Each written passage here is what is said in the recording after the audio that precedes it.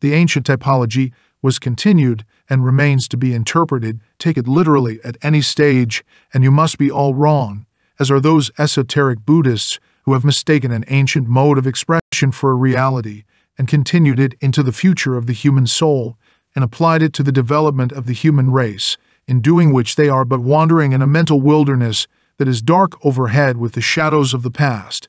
The beetle was a type of our sixth soul, an emblem of transformation, and some of the primitive races held that a certain low class of spirits turn into beetles after death. The crocodile, whose Egyptian name is Sevek, or seventh, was a type of intelligence, as seventh soul, the supreme one of seven, because, so Plutarch says, it could see in the water when its eyelids were closed over the eyes.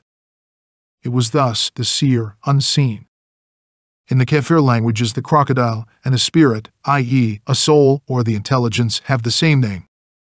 It is said to be believed by some of the inner Africans that when a child of theirs is born, the mother gives birth to a crocodile at the same time. Here the Egyptian symbolism, over which I have spent a third of my lifetime, will enable us to interpret the meaning.